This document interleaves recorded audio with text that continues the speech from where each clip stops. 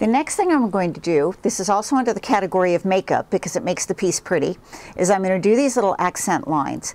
And I've chosen a Mettler variegated metallic, or what they call a multi, to do that. You know, here's the metallic color card. And by the way, if you would like to have these cards, they're most likely available in your local quilt shop or sewing center where they carry Mettler thread. Or if you want them faster than that, you can actually go to the website and download them.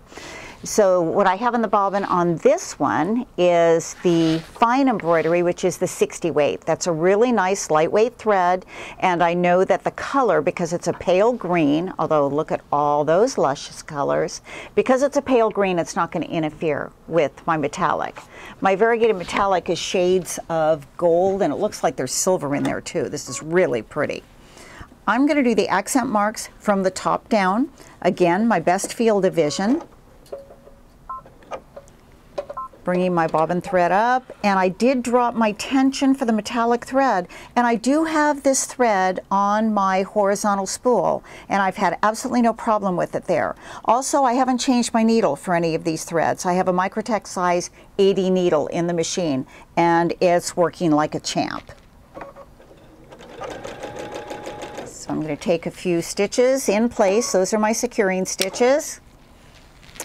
And then I'm ready to put in my accent marks. And these are just little marks that do two things. They put this pretty thread into the feathers, but the other thing it does that I think is pretty is it forms a metallic line right down the spine of my bones, and it gives that a little extra sparkle.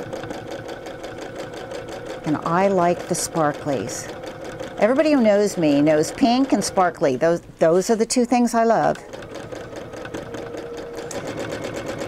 This is going to be really pretty. You can curve these, you can make them straight. I've done them both ways. On a couple of my samples I did them straight, and on a couple more I did them curved. I like them both ways. You can make them shorter, you can make them longer. It's your seaweed. Do anything you want. Also, I think I've been told a lot that you should stitch metallic very slow. I'm not stitching this particularly slow. It's not stripping, it's not breaking, I'm not having any problems with it. That is a plus in a metallic thread.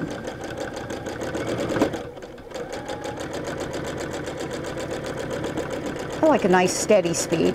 Not too fast, not too slow. I'm not a speed demon, but the trade-off for that is that I don't rip too often. There we go.